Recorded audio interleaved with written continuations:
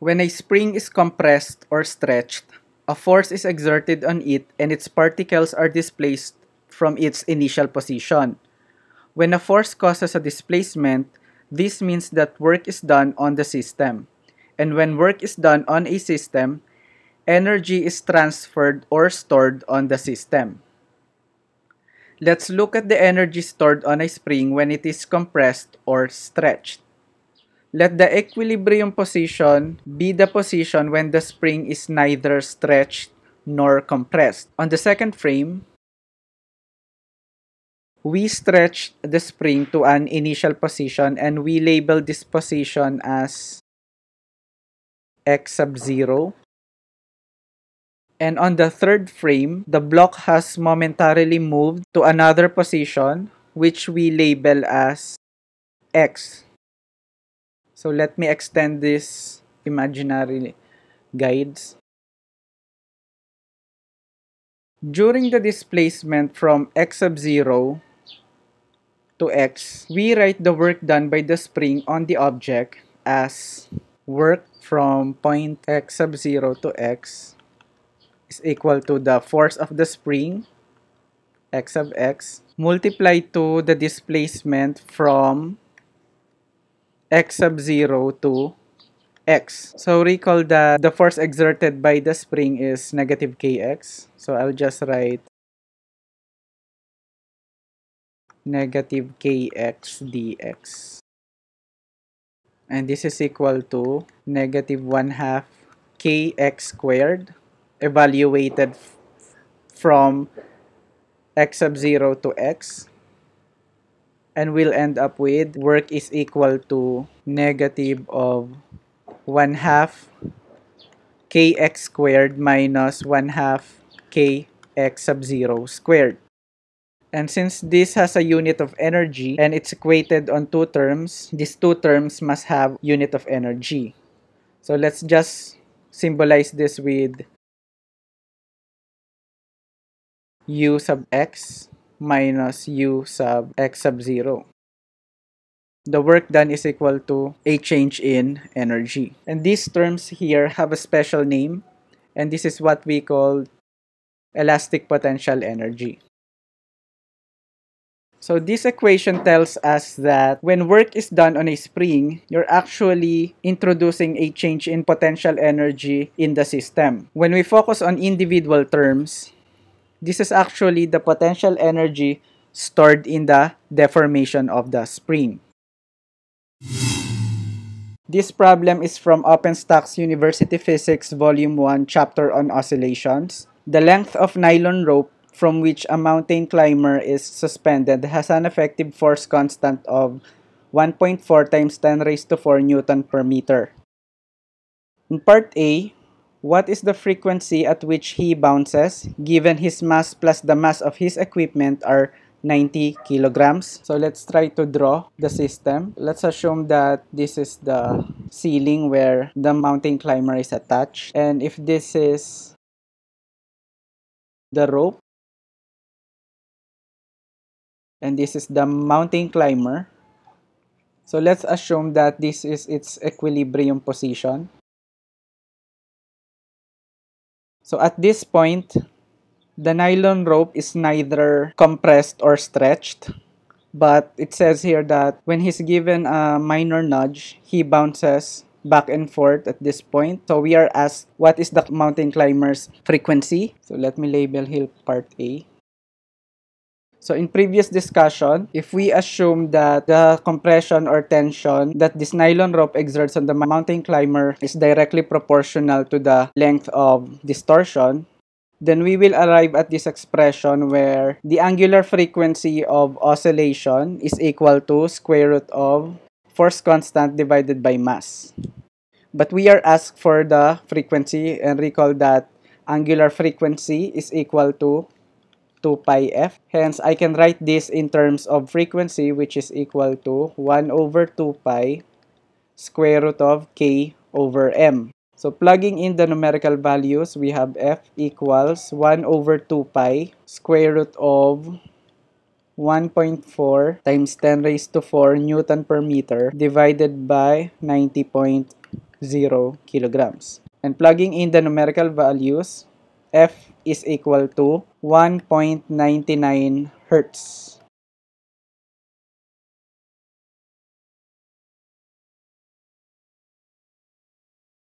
In part B, how much would this rope stretch to break the climber's fall if he free falls 2.0 meters before the rope runs out of slack? So let's redraw the system.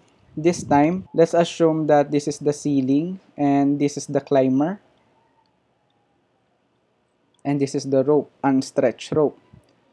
When the rope is neither stretched nor compressed, it is at its equilibrium position. So here, the rope still has this what we call slack, or this condition where it is neither stretched nor compressed. But it says here that the mountain climber experiences free fall 2 meters before this condition. Essentially, if this is the climber, this distance is 2.0 meters. Here's how I interpret part B. If the climber is in free fall, then the only force acting on him or her is gravity. Hence, the rope is not exerting force on it. That's why we have this illustration. So let's use conservation of energy to solve part B. This is the initial point and this is the final point. Let's assume that the rope or the nylon rope stretches to this length. When the rope tries to break the climber's fall, let's label this amount of stretch as y sub s and this initial height as y sub 0. So at this initial point, let's try to write down the total energy. So this is the initial total energy. So using conservation of energy, this initial total energy must be equal to the final total energy. Meaning to say the total energy when the climber is at this point. So the initial total energy is just the gravitational potential energy if we assume that this line here is the zero level for gravitational potential energy. At this point, the rope is neither stretched nor compressed, therefore there's no stored elastic potential energy. And we also assume that momentarily this climber is at rest, so there's no kinetic energy. So this is the only initial energy we have. Then this is equal to, here, the rope is already stretched. There's an elastic potential energy here. Plus, we already established the fact that this is the zero level for gravitational potential energy. Hence, at this point, we can record some gravitational potential energy. But since this is below this line, this level, we can assume that y sub s should have an intrinsic negative sign. So later, I'll write this as negative. I'll just add this for now because the negative sign is in y sub s. So if I try to write down the energies in detail, gravitational potential energy is mass times g, or acceleration due to gravity times this height, which is, for now, let's label it as y sub 0, though this is equal to 2.0 meters. This is equal to the elastic potential energy, which is 1/2 k times the amount of stretch, which is y sub s squared, plus the gravitational potential energy, which is mg, and the displacement of this climber from our zero level, which is y sub s. Let me rearrange this into quadratic equation because our target variable is actually y sub s,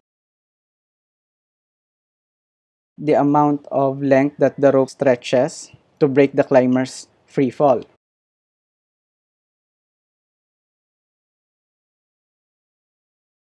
times negative y sub s, because this is below our zero level, and I'll transfer this on the same side of this term, so this becomes minus mg y sub 0 equals 0. Let me plug in the values.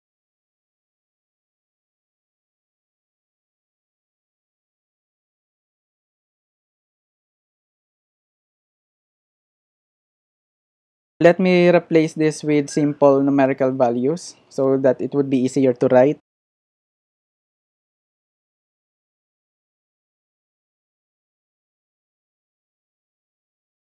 This looks like a quadratic equation like ax squared plus bx plus c equals 0.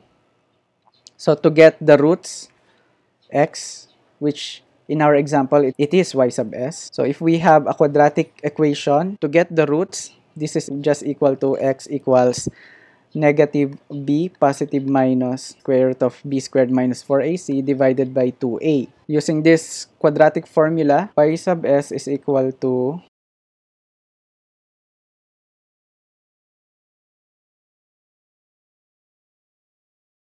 once we evaluate this square root, we have to decide whether we will be using its positive value or negative value. Let's try to use first this positive value.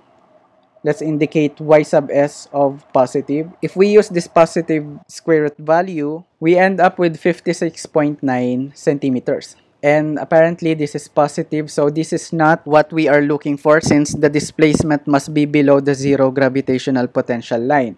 In other words, we're looking for a negative value of y sub s. Let's try to use the negative version of this square root value. We'll end up with negative 44.3 centimeters. So this is the value that we are looking for.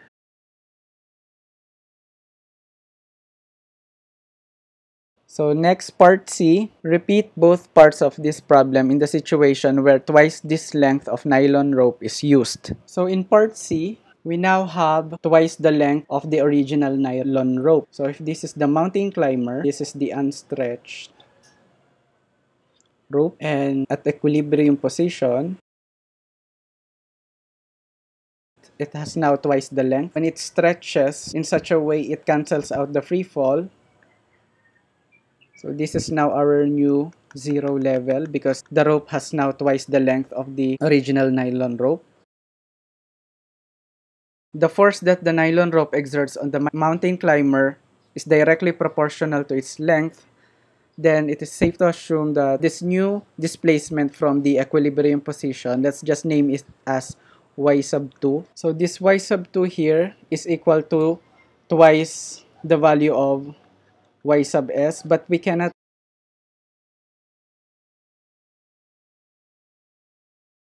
simply multiply this value to 2 because apparently the initial gravitational potential energy is not tied down to 2.0 meters, but rather this is now equal to 4.0 meter. Let me just call this as y sub 1. So there's now an interaction between initial gravitational potential energy, and the stored energy here will be distributed as a combination of elastic potential energy at this point and gravitational potential energy at this point. Let us do the calculations for part C. Let me delete this. The initial total energy at this point is mg y sub 1. This is equal to the final total energy at this point. So this is equal to 1 half k sub y squared, but this y here is 2 sub ys squared plus mg at the displacement of this climber from our zero level gravitational potential energy, which is 2y sub s. Let me arrange this in the form of quadratic equation.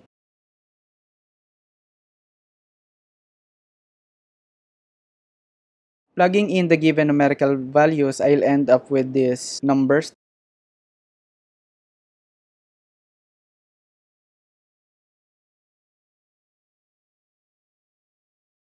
Now I have this form that looks like a quadratic equation, and then in order for me to get the roots, which in this case the value of y sub s, I'll use this quadratic formula. If I try to use the positive version of this square root value, I'll end up with positive 38.8 centimeters. And if I try to use the negative version of this square root value, I'll end up with negative 32.5 centimeters. But then again, what we are after here is this value y sub 2, which is equal to the twice the value of this y sub s. Hence, I'll just multiply this to 2. Again, we are choosing the negative root, which is this value, because based on our chosen zero level gravitational potential energy, y sub 2 is below these levels, hence it must have a negative sign. So y sub 2 is equal to negative 65.0 centimeters.